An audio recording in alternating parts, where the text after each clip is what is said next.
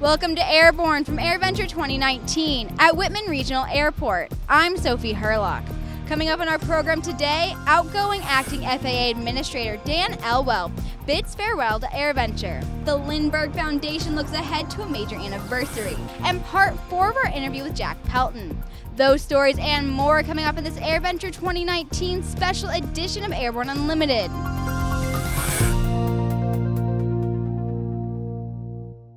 The day before he was to appear at Airventure, acting FAA Administrator Dan Elwell learned Steven Dickson had been confirmed for the job.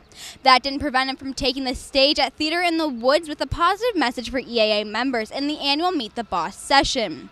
Here's Tom Patton with the story. Acting Administrator Dan Elwell held the annual Meet the Boss session at Airventure Thursday. Elwell, who's been acting administrator since January of 2018, brought a generally positive message to the EAA members and others gathered at Theater in the Woods. Elwell said the rewrite of Part 23 was just the warm-up for the initiative called Mosaic, the modernization of special airworthiness certificates. This is a big one.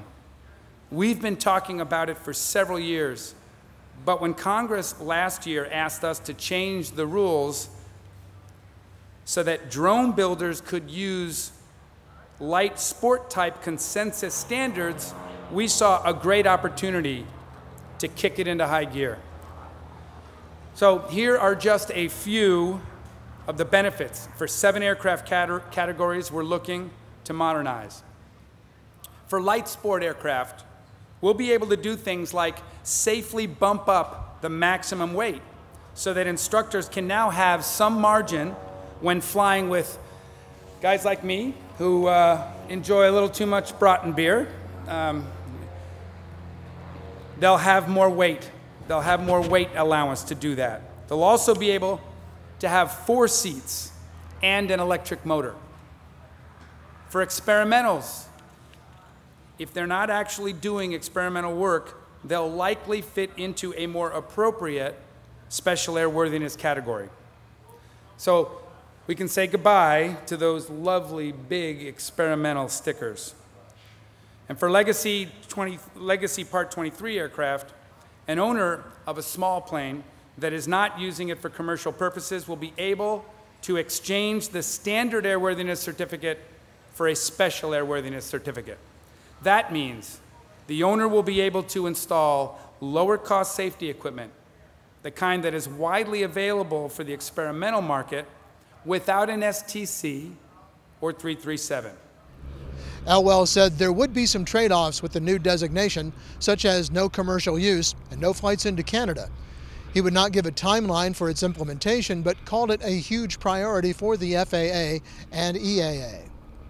Elwell said safety is the other side of the equation, and while there's been a downward trend in fatal GA accidents over the past several years, that trend may be reversed when the final data for 2018 is analyzed. And for my part, I will be convening a government industry GA safety roundtable this fall in Washington. We've already been in discussions with the GA alphabet groups.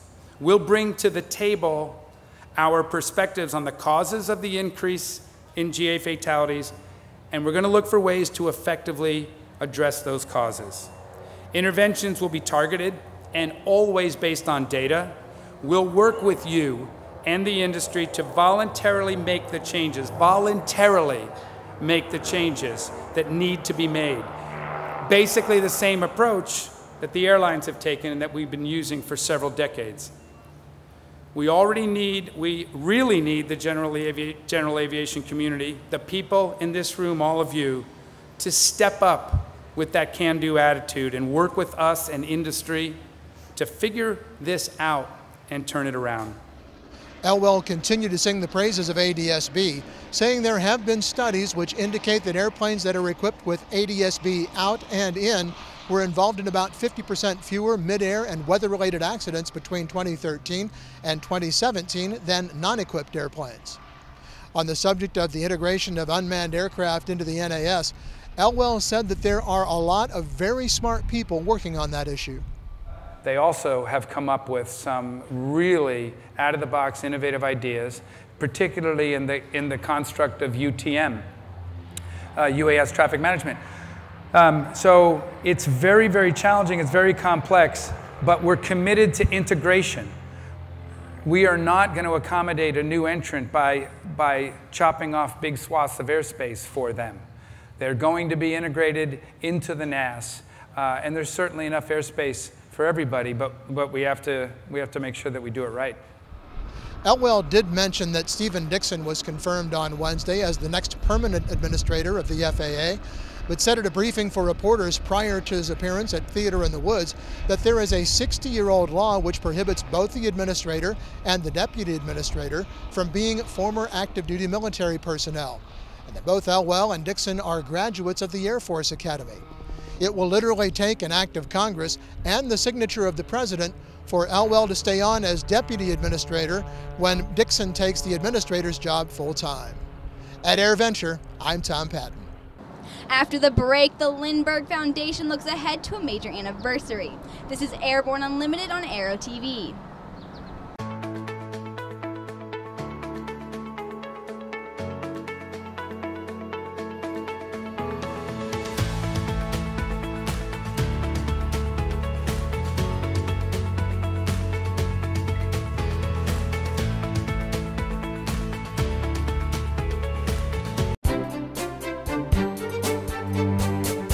Evolution means avionics for innovators. As an aircraft designer, don't let your vision be constrained by someone else's limitations. Instead, let Evolution help your dreams become your customers' reality.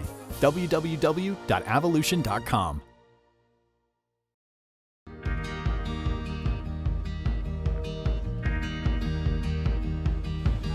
Today is a new dawn. With a new name. Un nuevo logotipo. A new factor. Und einen globalen Kundenfokus. We are Continental Aerospace Technologies, and we stand behind you.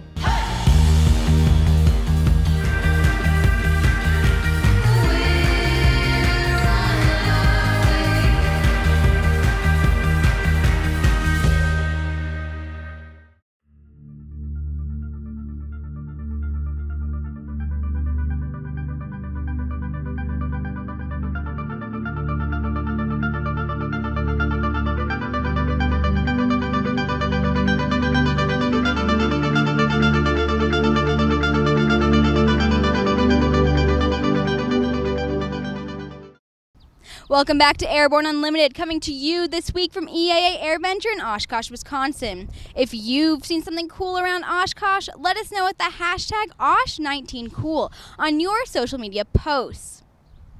The Lindbergh Foundation is looking ahead to the 100th anniversary of the Charles Lindbergh crossing of the Atlantic.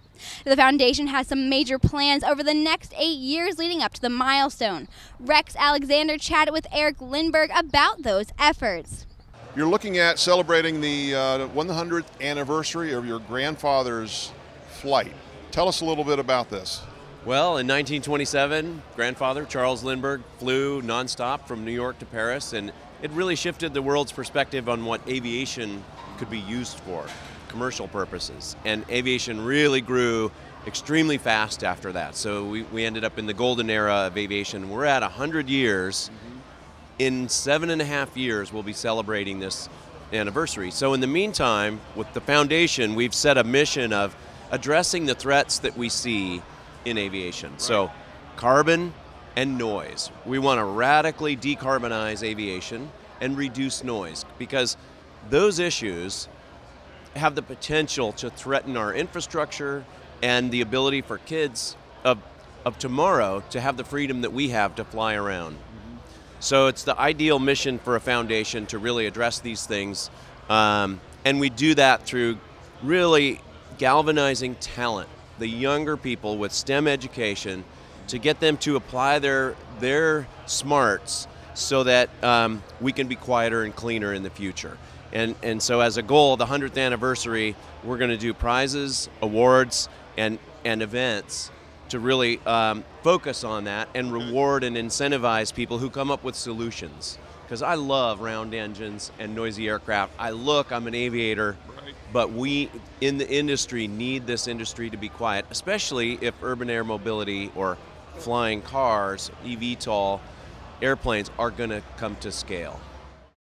Epic Aircraft has received its Type Inspection Authorization for the FAA, which brings it one step closer to certification. Tom Patton got an update on the program. Mike Schrader, Director of Sales and Marketing for Epic Aircraft.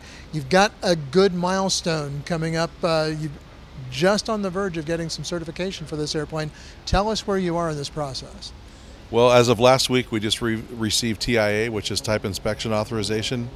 That brings the FAA on board for flight evaluation, or the final flight evaluation of the aircraft. And where do you go from there? Then we move on to type certificate, and then from there we get our production certificate and we begin delivering airplanes. Do you have a timeline yet for where that might be coming along? We'll begin delivering airplanes by the end of the year. So when we look at, we have 3 aircraft on the line right now. One's in final assembly and 2 behind it following it closely. And we're gearing up for 1 aircraft per month, and then from there to a maximum of 4 aircraft per month, or 50 a year. What's special about this airplane? It's new technology. As new technology you can get into aviation or aerospace. It's all carbon fiber construction, bonded structures. We use the Garmin G1000 NXI, the PT667A, 1200 horsepower. It's flat rated at that, so we're able to maintain some amazing speeds at altitude, fast time to climb, all over best performance of anything in the industry. Getting a lot of good interest here at the show? Yeah, there's a tremendous amount of interest at the show. I'm sure we'll be pulling some orders from this show, and we're already at 87 reservations in the books. Perfect. Well, thanks very much. Thanks for taking some time to talk with us on Aero-TV. Okay, great. Thank you. King Schools has been a staple in the flight training industry for years, but they are constantly innovating and keeping up with the times. They announced a new partner at Airventure this year. Jim Campbell caught up with John and Martha King to get the details. You guys have kind of a really big change because you're talking about a continuity plan. Well, we are. Martha's getting a lot older, and John's never going to get older now.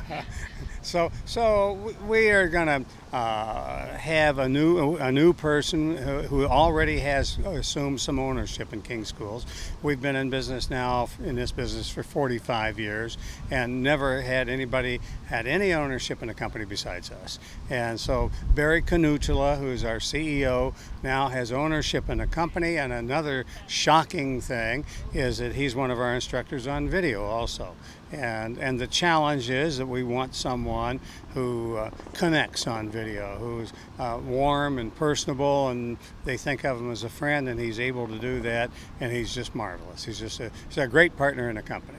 What will the industry ultimately do without Martha and John and Martha, whichever way you want to put it, out there? I mean, you guys have been, I hate to use this word, it's so overused in media, but it's iconic. Well, the point is that we're going to do our best to mentor Barry into a similar situation, because what really counts is, does the instructor connect with the people? Does he or she understand what they're going through? And are they able to reach through the camera, if you will, and make that learning pilot feel comfortable and understood, and share learning techniques with them so that they really understand it. Jim, we are slow learners, but so to demonstrate that, we have not retired, and we're not going to. So we're still going to be around. We're going to still be instructors. It's just that we're sharing it with Barry. After the break, we'll show you part 4 of our annual Jack Pelton Airventure interview series. You're watching Airborne Unlimited on Aero-TV. Lockwood Aviation presents the Gen 3 AirCam. Sport aviation at its finest. Now available with an optional 3rd seat, gross weight increase, and more power. You simply can't have more fun than flying in an AirCam. www.aircam.com. Why wait for the electric aircraft revolution when Pipistrel started it years ago? Pipistrel's Alpha Electro Trainer and the Pipistrel Taurus Electro Sailplane are here now. Check them out at pipistrel-usa.com.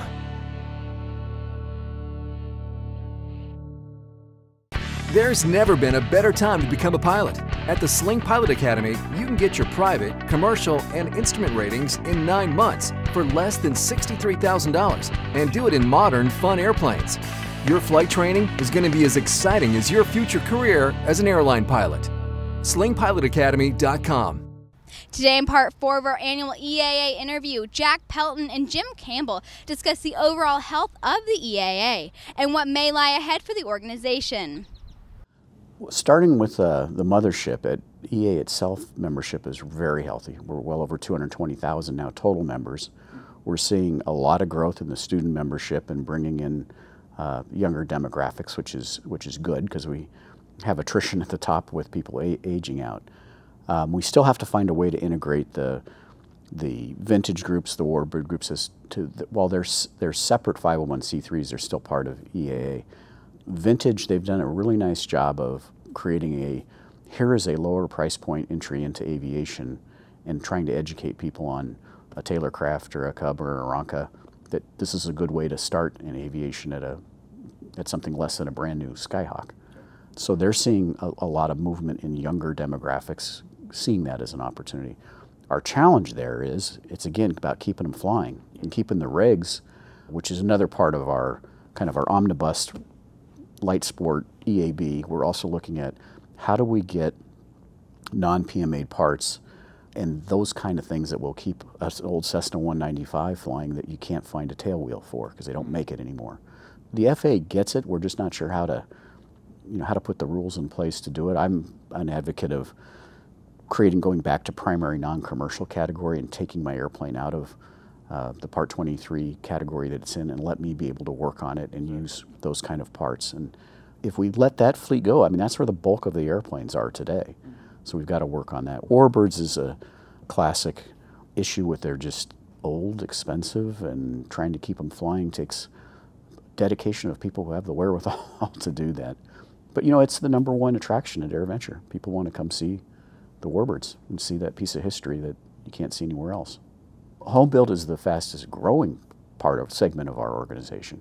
So every year the number of home builds that are being licensed is greater than the Part 23 companies that are registering certified airplanes. So that's encouraging. IAC, how are they doing?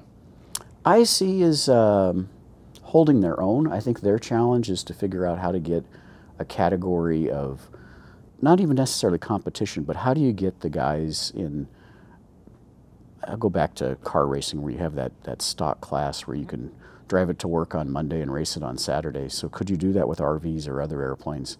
You know, you get it, an extra is now an entry level unlimited, and that's a big step from taking your Cub out and doing a few loops and a few rolls. So they understand that, and they're trying to work on how to expand that entry level end to get people into it. Paul, when IAC was created, it wasn't called IAC at the time, he always had told me that his goal was really to have that as an area where people could go explore better stick and rudder skills. Mm-hmm. That he thought it was great for you to learn how to spin an airplane, how to loop it, how to roll it, have some fun with it, but really improve your proficiency. And we need to kind of go back and capture some of that, I think, to attract more people. Light plane, ultralight, where do you see all that going at this point? There's a company out there today, and I'm remiss in not knowing their name, that's kind of seeing a resurgence. They've set up shop and they're selling a lot of them, and they said that the buyer profile is current pilots with heavy ratings like ATPs that want to just go fun fly. They just want something they can pull out, go fly, and not worry about their investment in it. And they've got a big backlog. And yeah, and so we're going to include that in our arsenal of getting back to both soaring and the ultralight as part of an introduction for young people as to there are some $10,000, $15,000 entry points you can get into, especially with 14-year-olds soaring. Yeah. Tomorrow, Jack and Jim will discuss Jack's future with the EAA. Well, that's our program for today. We'll be right back tomorrow with a look at the day's events from EAA Airventure 2019 at Whitman Regional Airport in Oshkosh, Wisconsin. If you're watching us on YouTube, please subscribe and do check us out on Twitter and on Facebook. And for the latest aviation aerospace news, head on over to aero-news.net. Thanks for watching.